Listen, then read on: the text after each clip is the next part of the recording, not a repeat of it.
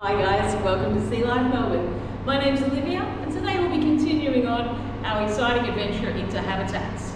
Now we're in one of the biggest tanks down here at Sea Life Melbourne, 2.2 million litres of salt water. Now this water's around about 24 degrees and the animals in here you would find typically along the east coast of Australia. Some of them are quite big.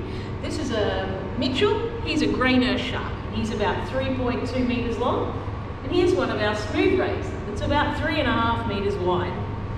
One of the things that's important to think about when replicating a habitat is the size the animals are going to grow to. There's obviously some animals that live in the ocean that are not going to fit in this tank even though it's very big. And some of those things would be things like whales, manta rays, maybe even a giant squid. This type of habitat is a rocky reef. So the animals you'll find in here, you would find in shallow waters along the coastline. One of the things we've done to replicate that sort of environment is add lots of rock work. So you can see over here, lots of different nooks and crannies for the animals to sleep in. And in the wild, this might be replicated by something like a shipwreck, one of my favourite habitats. Here in the aquarium, we need to make sure that everybody has a spot that they feel safe, some kind of shelter. So if we head around this way into the big part of the main oceanarium, we'll be able to see some of the other things we've added to this exhibit to make the animals feel at home. We can see here this is a rocky reef and also a nice sand flat, which is a great place for something like our beautiful sawfish to have a little rest. It's important to have resting places for all of these animals at night time because they do actually lie down on the sand and have a big old sleep. Some of our animals need to sleep while they still swim. So poor Mitchell up here, even on his birthday, even when it's Christmas, he still has to keep swimming.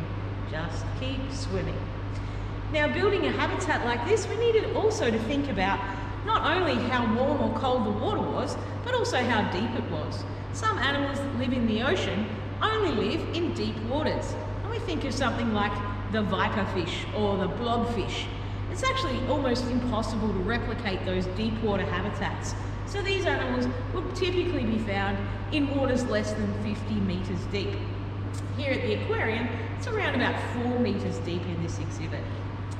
Some of the animals in here find their own little spaces to sleep, but some of them stay in groups or schools. And you might have seen a school of fish swimming past earlier.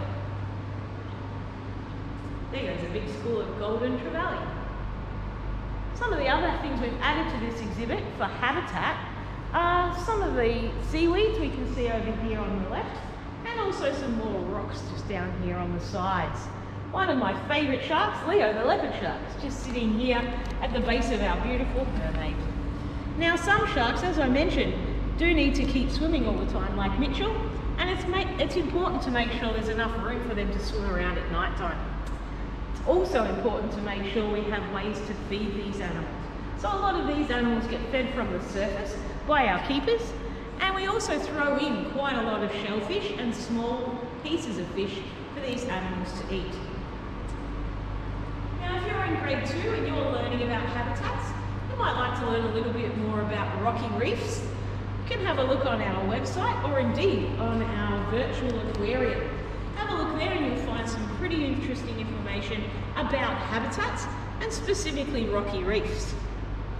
Join us next time to learn a little bit more about coral environments.